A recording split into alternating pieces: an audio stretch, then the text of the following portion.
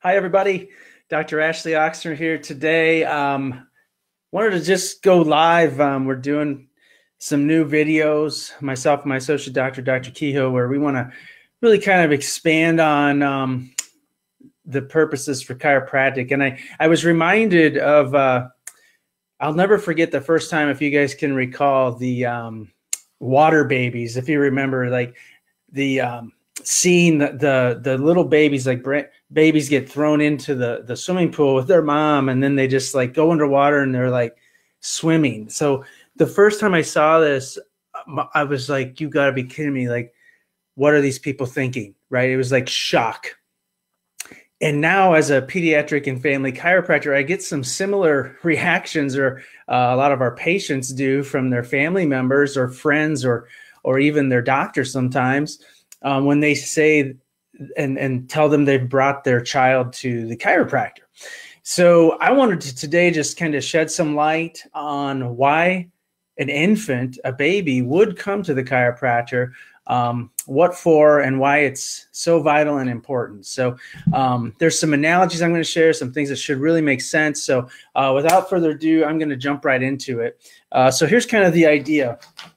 So if you think about when the baby enters the world, right? So the baby is coming on in. Before they actually are born and birthed, there could be some stressful events that happen, right? So we could have a stressed out pregnancy, right? So that's going to be number one. So maybe there was some chemical stress, some physical stress. Maybe the mother had some emotional stress, or whatever that might be throughout the course of that pregnancy that could impact the baby and its nervous system and its development. So just hold on to that as one possible cause. Another one is going to be actual birth interventions. All right. So where there could be interventions that cause stress to the baby. So of course they're monitoring everything during the procedure typically, and they'll if the heart rate goes too high or too low, and they monitor these things. But things like Pitocin or other drugs and epidural and things of that nature can many times stress the baby out. So interventions is another one. And then last would be actual physical birth trauma. So actual birth traumas in which there was forceful pulling or twisting of the head, legs, if it was a breech delivery, could have been used in instruments such as forceps or a vacuum suction cup, things of that nature that cause the stress. So when the baby's body is stressed like that, think about this. If I were to clap like that, really loud, right? Clap, people blink and their eyes react, or the baby would even do that. That's a response. That is a nervous system response. Same with a physical response. If I press into you or press against your head or press on a baby, like, we will react. There's a reaction and a response. So remembering that these things will instigate a response from the body and the baby is important to understand, because the response to these is a stress response. So keep that in mind, that now what can happen is this baby and its nervous system will go into that fight-flight reaction. So if you saw a bear or something was going to attack you, or whatever that stress is, and your heart rate goes up and you get real tense, that's that fight-flight reaction. Well, it's no different that can happen in the baby from these things up above. Throw in then as well that then what can happen is this stress response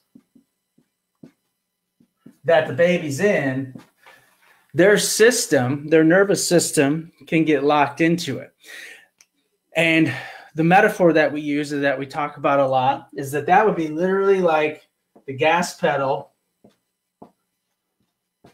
is stuck. So if you've ever ridden in a car with the gas pedal stuck, it's no fun. If you're bored someday, YouTube that.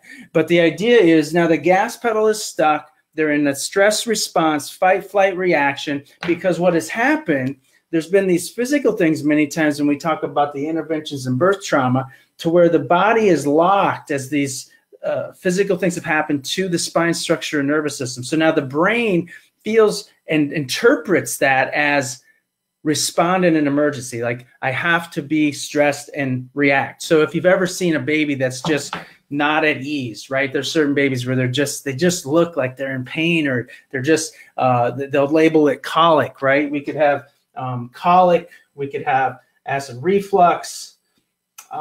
There could be recurrent infections that the baby succumbs to regularly.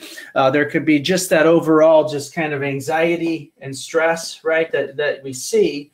So these things the baby can get locked into. And keep in mind, there's not a pill, a potion, a lotion, or a shot or something that will actually correct right back up this chain what caused that.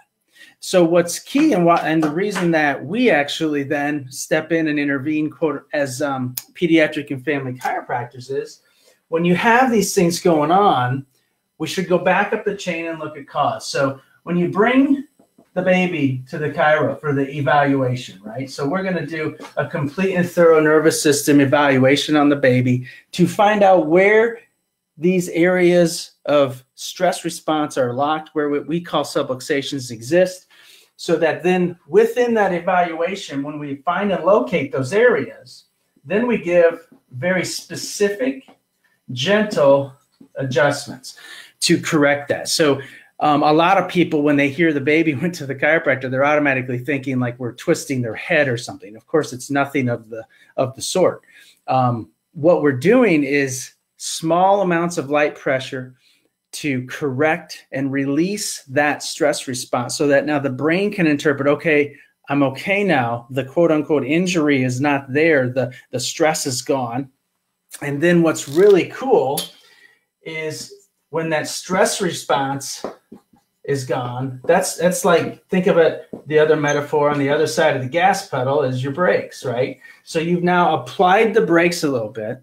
We're pumping the brakes, body comes back into what we would consider ease, balance, and now that nervous system can function. So all of these things decrease, eliminate, reduce, or all of the above.